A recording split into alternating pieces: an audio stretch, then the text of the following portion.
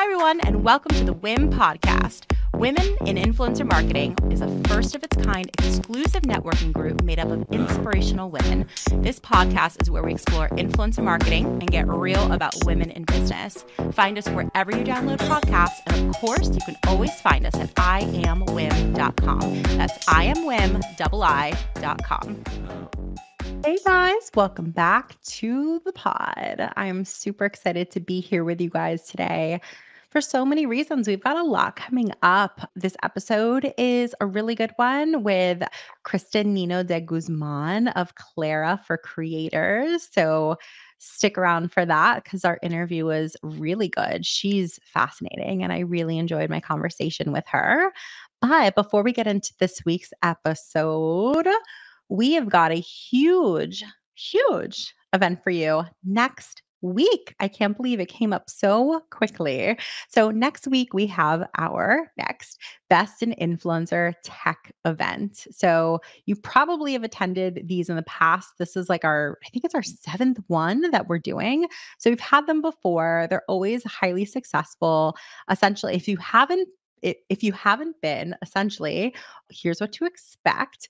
We have incredible sponsors of this event, which is also what keeps it free for you guys. So it's entirely free. Our sponsors come in and they demo the latest and greatest, the best and the newest product offerings from their tech company, all the influencer tech that can help you source creators faster and better and smarter and manage campaigns better and also like work reporting. Oh my gosh, like all of those things that you probably have implemented before and struggled with, they come in and tell you how awesome their product is and how it solves your tech problem. So you could be doing incredible influencer marketing work, but if you don't have great tech to support it, you're going to fall behind. I stand by that. So I hope you guys sign up for this event. I'm telling you, it's completely free and it is hugely valuable for you guys.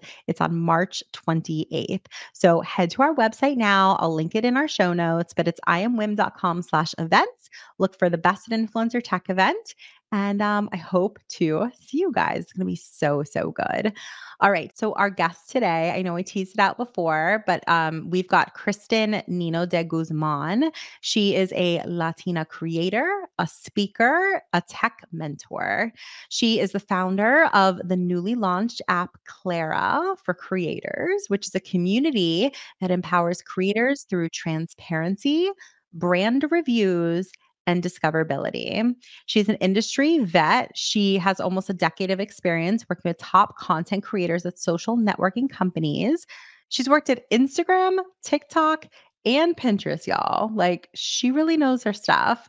She's a motivational speaker and mentor in the tech space who's passionate about helping people break into the industry through career advice and actionable content. So I am definitely going to be linking all of her social platforms in the show notes below, but she's got like a platform for different topics. So for example, if you might know Career Christen, in which on Instagram, she gives awesome career advice for people who work in influencer marketing or who maybe want to work in technology. You can follow Christen if you want to hear a little bit more about her and behind the scenes of her as like a startup founder. Or you can follow Clara for Creators and learn more about the company and, things like tips for getting paid more by brands and how much brands are paying creators and things like that. I love that she sort of has them all streamlined. I follow them all. And after listening to her today, I have a feeling you will too. So without further ado, I'm so excited for you to meet Christen.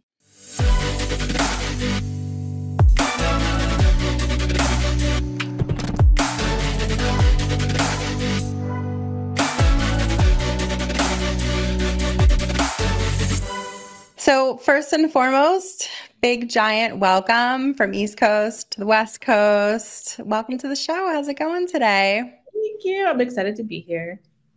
I'm excited to have you. I know that you have been talked about in our industry in a really cool way. And I just want to give you props for that, first and foremost. I think it's hella cool to be able to like innovate in, our industry and to like keep pushing really important conversations forward. And that's sort of what you've been doing. So first and foremost, I want to give you props. We heard a little bit about you in the intro to this podcast, like on paper, but I think a really cool place to start would just to be like learn about you as a human. So tell me a little bit more about like your childhood and like how you grew up. I think you're from California, right? Yeah, so a little bit about me. I grew up in California. I went to college in Nebraska. So I lived in the Midwest for a little bit. And I remember when I was like a student at University of Nebraska, my major was like journalism. So like at the time we were learning about like, marketing, advertising. And I remember one day, one of like the original founders of Twitter came to speak to our class. And apparently he had like dropped out of University of Nebraska. And at the time it was like a huge, big user of Twitter. So I was just like, this is really cool. Like he like left University of Nebraska and like went on to create this like cool app. And in high school, I really started becoming obsessed with social media. I was like very early on, like on Facebook, and just like I think hearing him talk in like at my college really solidified the fact that I wanted to work in tech. Like I just was really excited about how it was changing the world. And so when I graduated, it was like my goal to work at Facebook. I was like, I have to work at Facebook. And I had done a few things like up until graduation that I really enjoyed. So for example, I did kind of like, I'm sure you've seen there's so many different like fan pages for like artists and celebrities and things like that. And like the people that run those fan pages are just like really know their stuff when it comes to social and building community. So I kind of like did a little bit of that when I was in high school and college. And for like Nick Jonas specifically, I was like working on a film that he was making. It was like kind of like an indie film. And I really started like building community, building an audience for like this film and all of these Nick Jonas fans. And I was like, this is so cool. Like, I really think I need to like leave where I am, move back to California and really pursue this. And like the big tech and working in tech, I felt like I really had to be in the Bay to kind of like, work at Facebook headquarters. So I moved to San Francisco. I got a role at a startup company, and I really just like started to try to like get myself headed in the direction of Facebook. And obviously, Facebook is a super, at the time, well, still is, it is pretty competitive to get a role like in one of those larger tech organizations, especially, as someone who is not like Ivy League educated or doesn't have like, I didn't have a 4.0 in college. I put all of my extra effort into like internships. So I wasn't like focused on academics. I was focused on having 4 internships my senior year to try to really figure out what I wanted to do. So I moved to San Francisco. I got a role at a startup, and then I kind of like kept getting different jobs to try to get me closer to influencer marketing. And then I got my first official role in influencer marketing at Pop Sugar, which is like media company, very similar to BuzzFeed if you have not heard of it, but they focus mostly on women. And I was working on their influencer program. So like this was back in the day when we were really focused on more traditional bloggers, and like all bloggers were kind of like the same type of person. A lot of them I worked with were like mommy bloggers, or they lived in the Midwest. It's definitely not like the influencer world we have today. But I remember working and just like really like thinking like, wow, is this like a bubble that's going to burst? Like, this is pretty crazy. We're paying all these influencers so much money to post on their page to get free products. And so I worked there, and I ended up getting a role, getting recruited for a role at Instagram. And I think once I got that role, I was just like so excited to really be working like at the forefront of the platform that was like making creators. And so I got that role, and then I spent a bit of time at Instagram, launched one of their very first creator programs. They were not thinking of creators in the way that I think they do now. I think back then they were very traditional and old school when they thought of marketing at Instagram.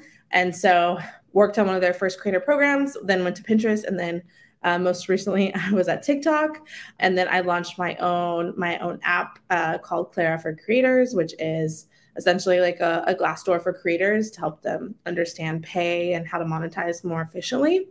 So I think that's a long-winded answer of kind of like asking the question of like, how did you get here? I think the short answer is I was obsessed with social media. I decided to move to the Bay. I had a couple startup gigs, ended up getting a role at Instagram. And then from there, I felt like I was really able to kind of like use that big name on my resume to get to the next big tech company.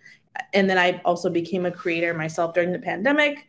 So that's been a fun ride as well. So I'm really fascinated with all things social, all things influencer and creator, and feel like I've been doing this for quite a while now. So you've been taking a vacation for the last few years, right? Yes, exactly. I'm on sabbatical. On sabbatical. And so I would love to hear. I mean, you have worked at Instagram, Pinterest, TikTok. Like, what was the biggest lesson? What was the biggest takeaway from working at like three of the biggest social media platforms? Yeah. Well, so I kind of like tease this story, but I want to go back to it because prior to me working at Instagram, I had worked at, companies that I was essentially doing brand deals, right, between Fortune 500 companies and creators. And when I got to Instagram, like it was so interesting to me because that is the platform like for creators that all the creators were building their audience on. And they weren't leveraging or looking at creators as marketing like vessels. They were not tapping in, leaning in to like building a community of creators and working with creators to promote like the product features, that they were launching. Instead, they were like doing very old school things. And so when I got there, I was like, hey, I had come from a background of like, using a creator to sell shoes on Instagram or on a blog. And so when I got there, I built out a program with a colleague that was really focused on working with creators on Instagram to market new Instagram product features.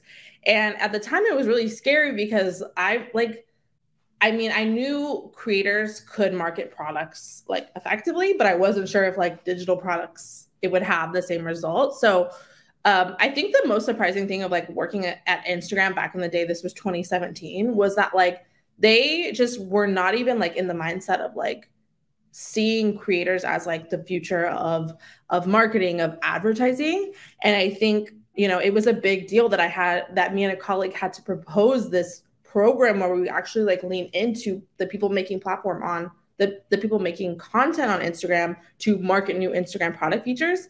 And I think looking back, it's so interesting because now you look at Instagram and they have creator programs around like diverse identities. They have all of these like giant events and millions of dollars that they're pouring into, reels bonuses. But like at the time, they were just not seeing like how incredible like creators could be for their platform and building community. So I think the most interesting thing is like I think it really took them a while to kind of like I think for the light to go on and them to really understand that creators are the future, and they've built a lot of careers on their platform, but they weren't really leaning into that. So I think that was probably the most interesting thing of like starting my role there was like it took a lot of convincing, right? You had our CMO that was like maybe like 40s or 50s and like was very leaned into traditional old school marketing, and it took a lot of convincing and a lot of proof of that, like, hey, proof of concept, this can work and you should lean into it.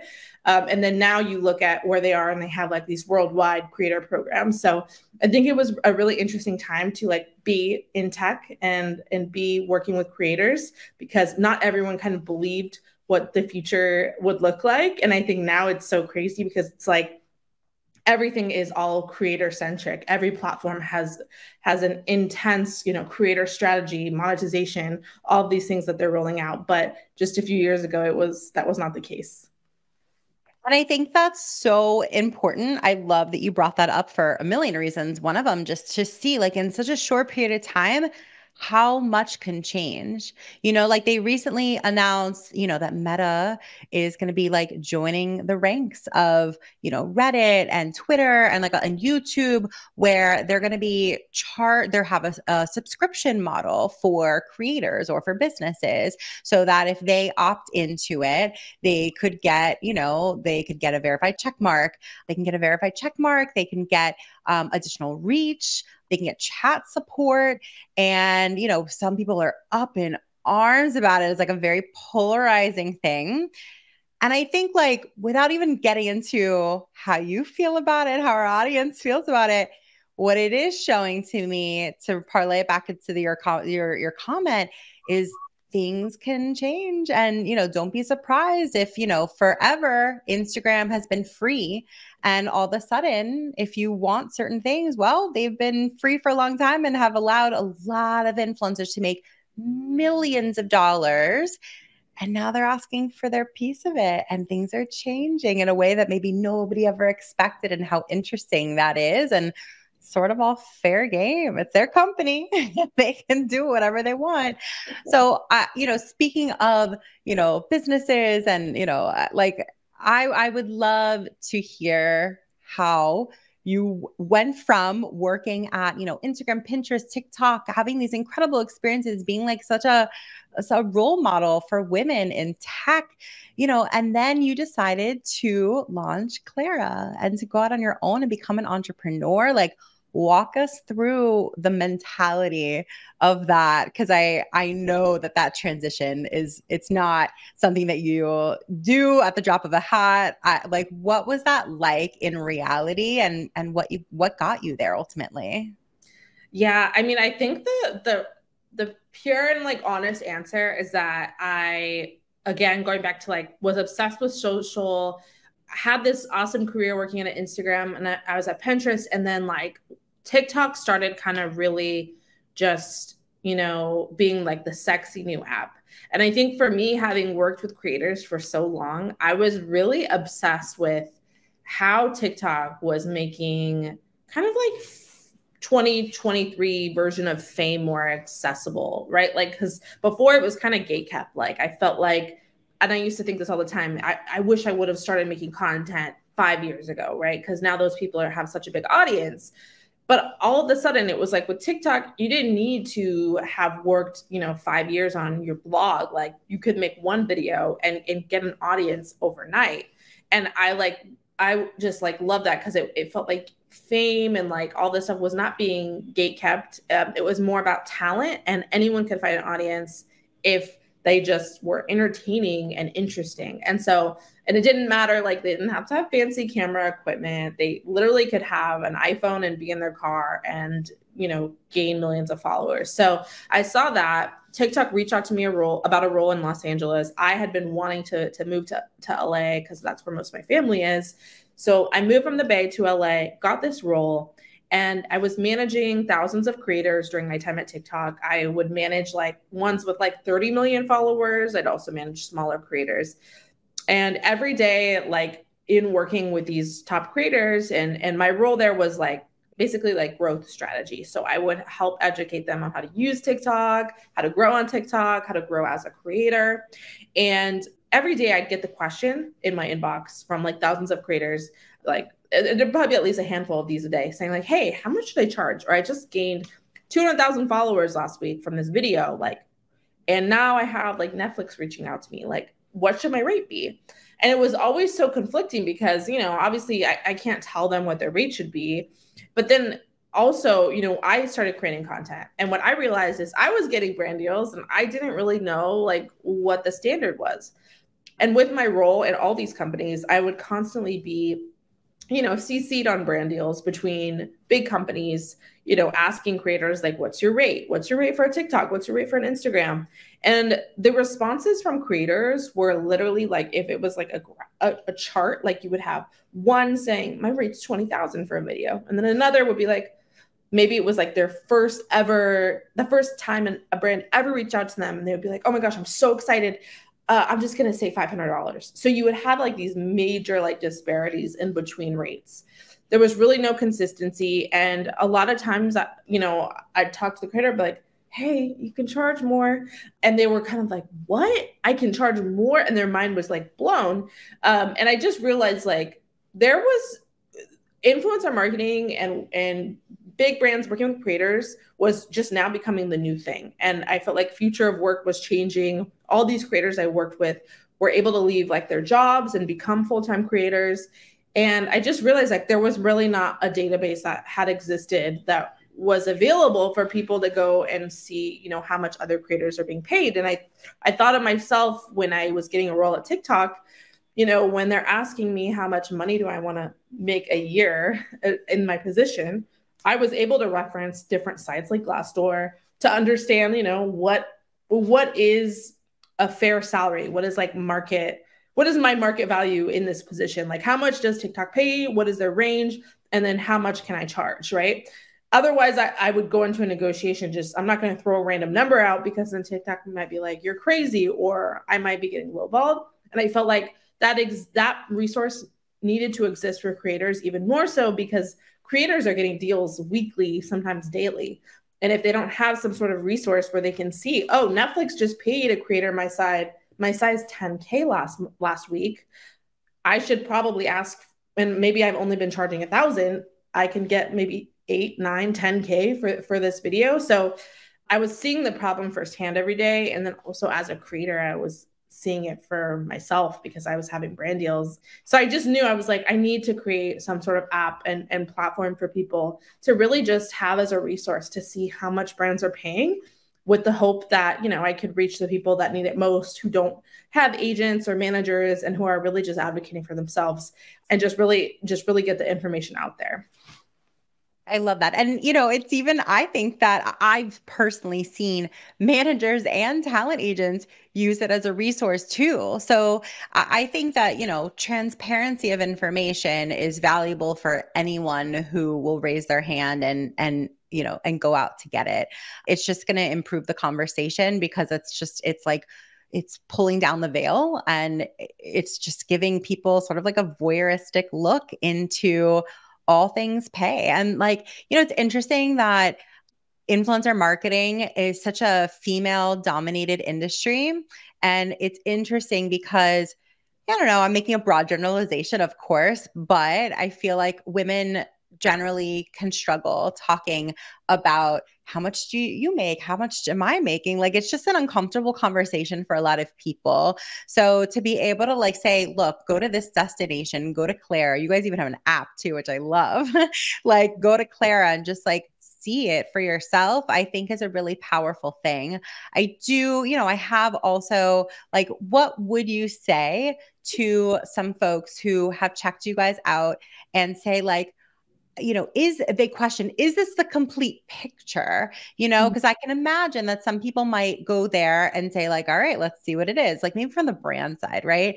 Yeah. And they'd be like, okay, so this influencer, yeah, sure, she was paid, 10 times more than this one, but there's more to why we arrived at that number.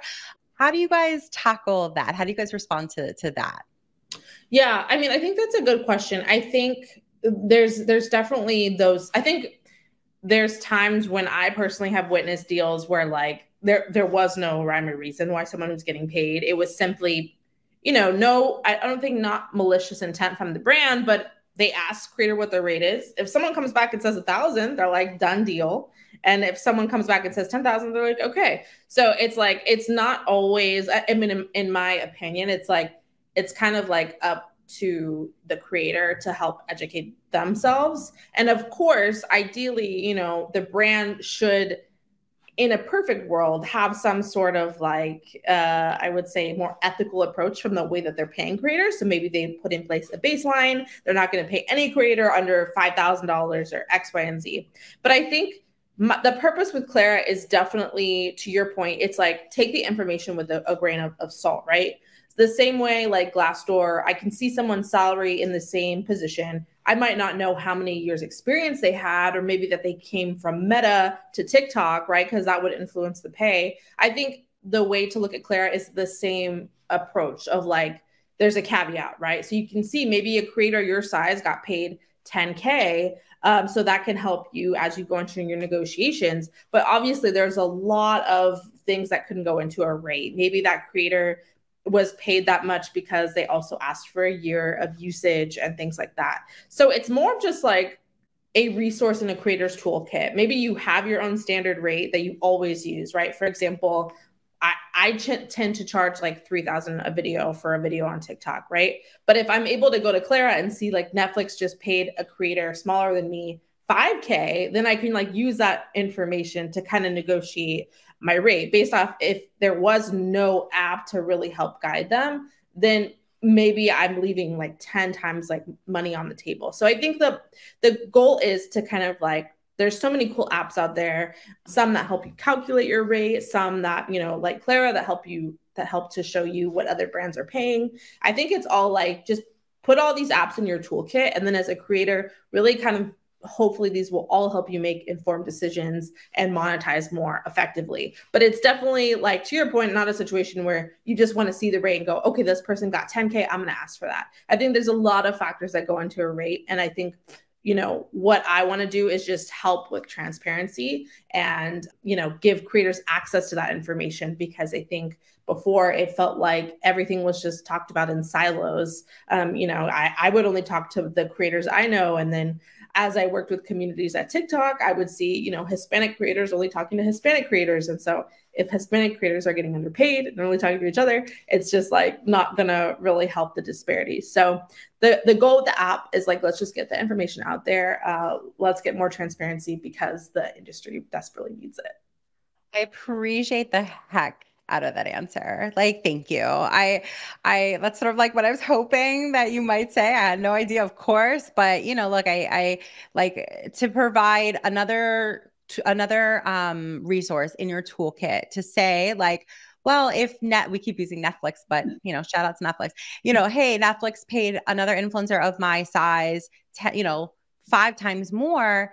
Maybe like just knowing that like that budget is there, right? Yeah. So like maybe it's not going to be one post because maybe my engagement is less, but maybe saying like, all right, like I'm going to hope that maybe I can add in a few more things to get to that number simply because I know that that number is available. Like that alone is powerful. There's so many different ways that you can just utilize it, but you have the information now to utilize. And that in of itself is a huge, huge thing. My last question for you for today: how can more women work in tech? I think that a lot of people are, gonna listen to this podcast and be like very in awe of everything that you've achieved. And, how can some women follow in your footsteps, get into that side of things? What would you tell them? Yeah, I think being a woman in tech, like breaking into tech always like felt really hard and almost impossible for me. Like when I thought of my end goal of Facebook and when I was graduating college, like I was like, this doesn't seem like it's ever going to happen for me. And I remember just like sitting in my apartment in San Francisco, applying to countless jobs, and I would get so many rejections from them, like auto rejections. Like I knew my stuff wasn't even breaking through to like the recruiter. And looking at the people that work there, right? They had all graduated from a really good college, and a lot of them were men, and a lot of them, were well connected. And so I tried to think of like, I think we all get like really caught up in like the big dreams of like, I want this now, but I tried to put myself on a path to like get closer to that end goal and recognize like it was going to take a little bit of time, like laying down the foundation to kind of like really get the role that I wanted. And then once I got the role I wanted, it was like I was getting hit up and recruited from all the big tech companies. So I think the things that I did in the beginning that I would recommend to anyone is like working in startup companies. There's obviously like there can be a lot of risk associated with startups, right? Because, well, in general, right now, tech is there's a lot of layoffs happening. But I think with startup roles, they're a lot easier to get into because there's not as much competition as like the Googles and the Instagram getting that big name. But you can get roles that will be kind of like really closely aligned to maybe, let's say, for example, at Instagram, I worked on the brand marketing team. And so like during my roles at startups, I was doing marketing and I was doing influencer marketing. And so I was able to kind of get my foot in the door, work at an app, work at a startup without having that big name. And then slowly but surely, like my experience became more and more relevant. And then I was able to like land that big role. And then I think the second thing that truly, I don't think I did a good job of this, but I definitely see a lot of people reaching out to me and like networking. I think the networking can be so effective when done right. And then like the caveat is like done right, because I don't think most people do it right. But I think that a lot of times, and especially for me, like graduating college, I would just like reach out to people at these big companies and like immediately kind of like ask for a favor or like ask if they could help me get my foot in the door and all this stuff.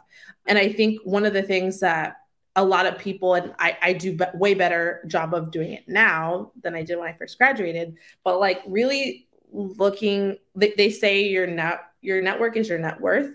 And I really think looking at every relationship that you make in a professional like setting as like a really long-term relationship, as opposed to like short-sighted and like what favors can this person do for me.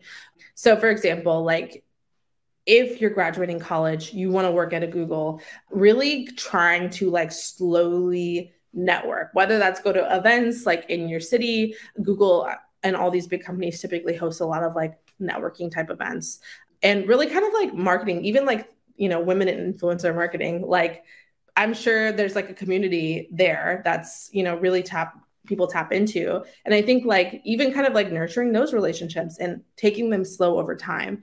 And so something I think is really effective is like reaching out to people maybe that have your dream job or work at your dream company for coffee chats or like a Zoom chat.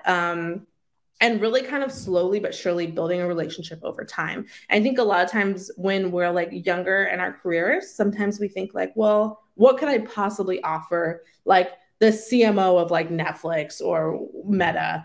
And I think a lot of times like there's not much that you can offer, but what you can do is like support them. And I think like, whether it's like liking their LinkedIn posts, tweeting to them, Twitter is like very highly effective tool to kind of like build community with people who are more senior at companies, because they definitely see tweets that come into them. So it's really just kind of like supporting in whatever way that you're able to, whether that's liking posts, sharing, like maybe you saw an article online and you share it with someone, and really kind of like building a relationship over time. And then, long term, maybe you do have maybe that person post a job that you're interested in, and you can reach out to them and ask them, if they have any advice for you because you're applying for the role. But I think when I first graduated school, I really looked at networking as like short-term gain. Like, let me reach out to this person. And I think that's really not how it works. It's more of a marathon than a sprint.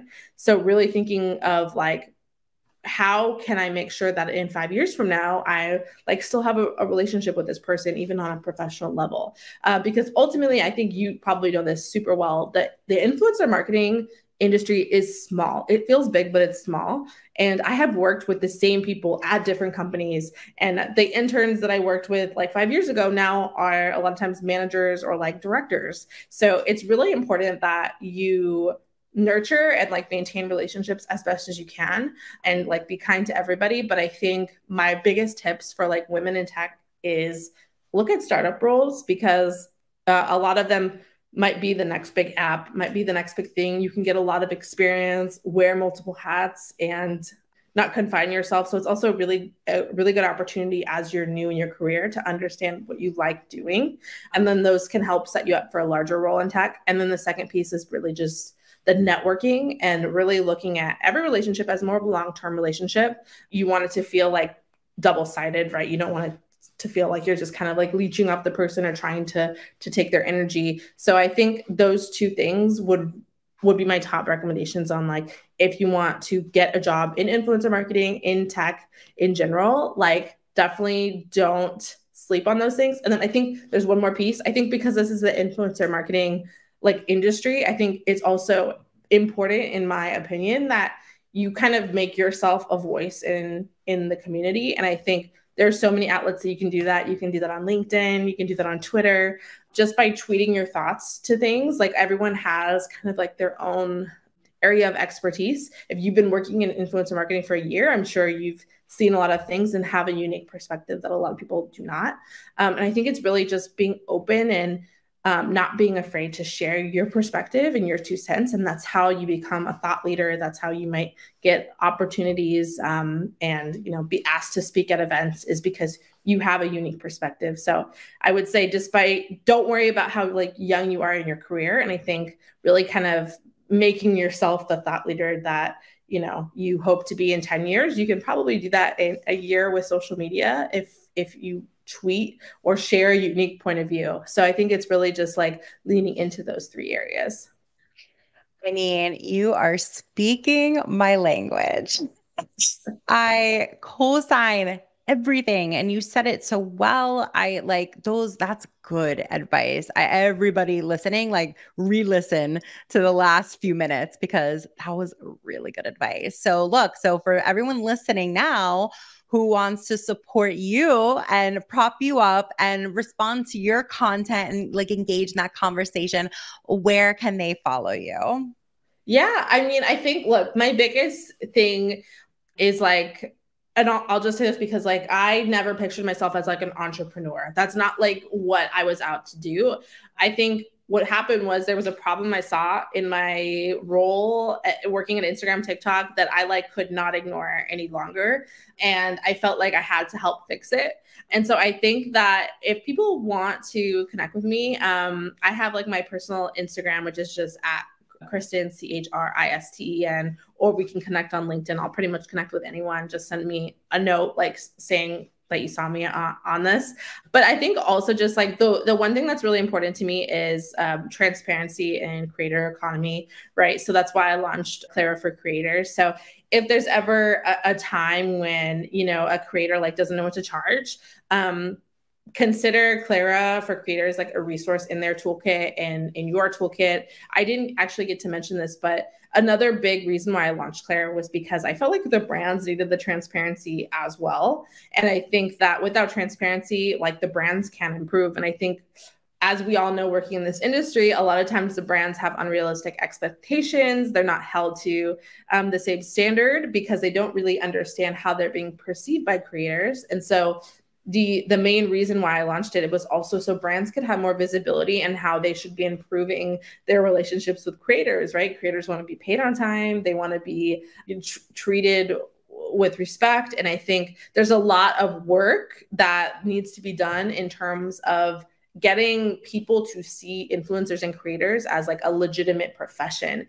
It's kind of crazy because a lot of people not in this industry don't really understand how much creators are being paid, how much they're transforming just like the marketing industry. So I think for me, I would love to also connect on Clara for Creators. We have a TikTok, we have an Instagram page. And if you working in your job need access to rates or wondering what brands are paying creators, definitely check out our app or our site. And I welcome suggestions on how to make it better. If you're working like at an agency or if you're working with a brand and you're like, oh, I wish that the app had this so that creators could see usage rights or they could see XYZ. I welcome that feedback and I want it to be a resource that is helpful to everyone, both the brands and the creators. I love that so much, Christen. I hope that everyone follows all of your platforms because you have quite a few. And I love that. Each one's like a little bit different. So we're going to link all of them in the show notes. I want to support you and what you're doing. I'm like a big fan. I think I very much respect what you've been creating. And I love it. So thank you so much for joining us today. It's been a pleasure.